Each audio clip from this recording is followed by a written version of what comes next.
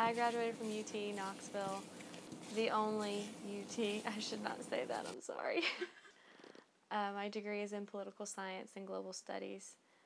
When I graduated, it was really kind of a whirlwind. I ended up graduating sooner than I thought I was going to.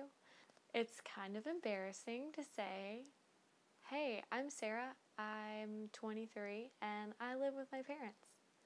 But it's, I can't complain. It's a cheap place to stay, so I'm able to save money and kind of get on my feet and work a little harder at saving money and finding a real job.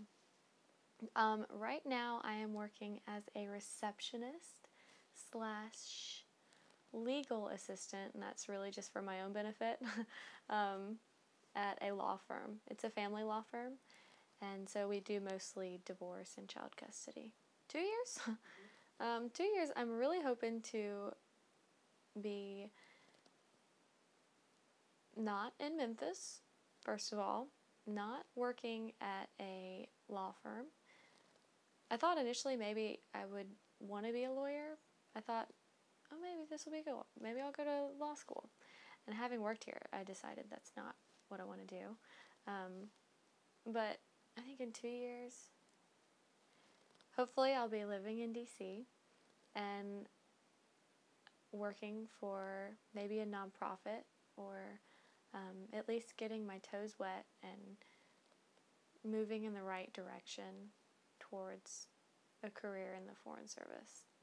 I have been through so many different what do you want to be when you grow up. At one point I wanted to be a lawyer. At one point I wanted to be a fighter pilot, just like Dad.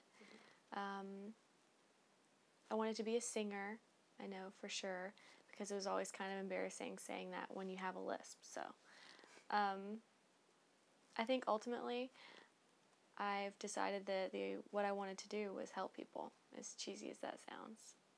I'm really goofy to the point where it's embarrassing most times. But I'd say endearing as well. Yeah. I obviously love cats. As a receptionist, I'm supposed to be happy all the time. I'm inviting, I'm engaging, and I know that these people are going through terrible times in their lives, and if I'm somebody who's helping them or showing them just a little bit of kindness, I know that it makes a difference in their lives. So that's what gets me through the day. I'm meant for something more. I'm not one of those people that's going to be able to just sit at a desk all day long, punch numbers, and be okay with it.